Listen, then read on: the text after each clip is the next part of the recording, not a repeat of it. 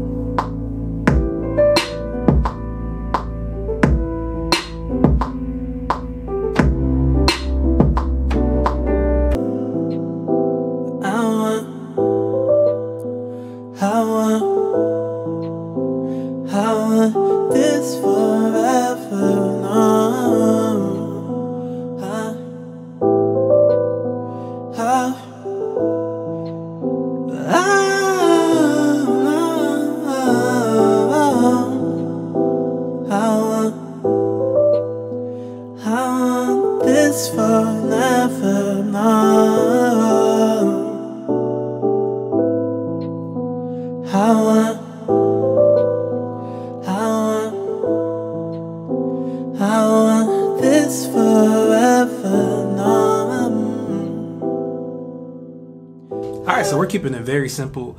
I have a kick here, I have a snare, I have the piano that I recorded, and then the synth bass line that I recorded, and that's going to be it as far as sounds that I played. I also have that vocal that I recorded, and what I did was basically I doubled it, and then I just put some weird effects along with the effect that I'm getting ready to talk about. So basically, to get the Drake sound, to get that underwater sound, the Party Next Door sound, you have to do something called degrading the sample. And what that means is getting this free program called Cymatics Origin and throwing it on everything. I'm gonna throw it on the kick, I'm gonna throw it on the snare, I'm gonna throw it on the piano and the vocals. I'll probably leave the synth bass out of it just because I don't think it sounds good, but I'm gonna show you the difference. It's really gonna help thicken it up. There's not a lot going on here, just to remind you. It's 4 sounds, there's not a whole lot going on here. So what I'm gonna do, I'm gonna grab the Cymatics Origin, throw it on the piano. I'm gonna take all this extra stuff out. And you just gotta play with the resample frequency.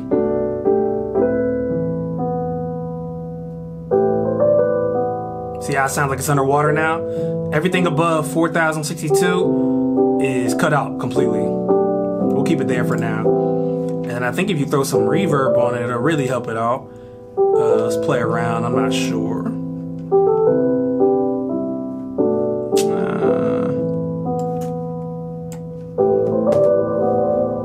There we go. You can hear Drake already. She don't let me. You can hear him already. A little reverb on there.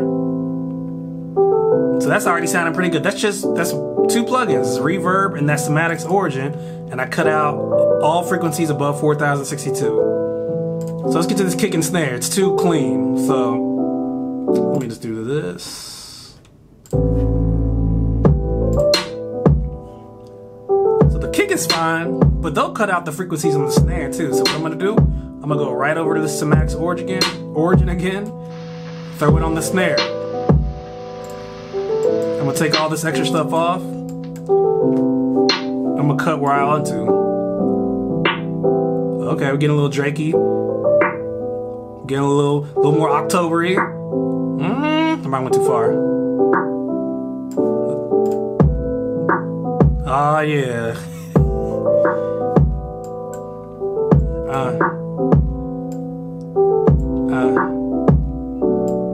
Fuck that nigga that you love so bad. I know you used to think about the times we had. You hear it already. And I'm gonna try it on the kick. I don't think you really need it on the kick though. Take everything off. You can. He definitely does that. I think I'm gonna leave it off the kick for now. Maybe I'll do it later. And then the bass line, I'm gonna leave that alone. It's as simple as that to get that Drake sound. You just want to throw that Cymatics origin. They layer a lot in the music. There's a lot of different layers still in their music, but they're cutting out a lot of frequency, and what that does is leaves room for the vocal. It leaves room for Drake's voice. That's why his voice cuts so clearly on those songs, and it's really something they created. If you'd like to buy the beat that I just made or some other beats that I've been making lately, you can go to pianoandhiphop.com and buy that there. I've dedicated this year to just making type beats. I just want to get better at production, just to get better at production. It's like one of the few things that I still really love doing. So I have a type beat channel that I've just been playing around with, and that link is also in the description.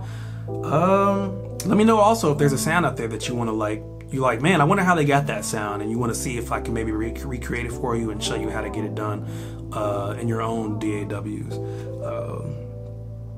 But other than that, I will see you guys on the next video. Appreciate you guys watching.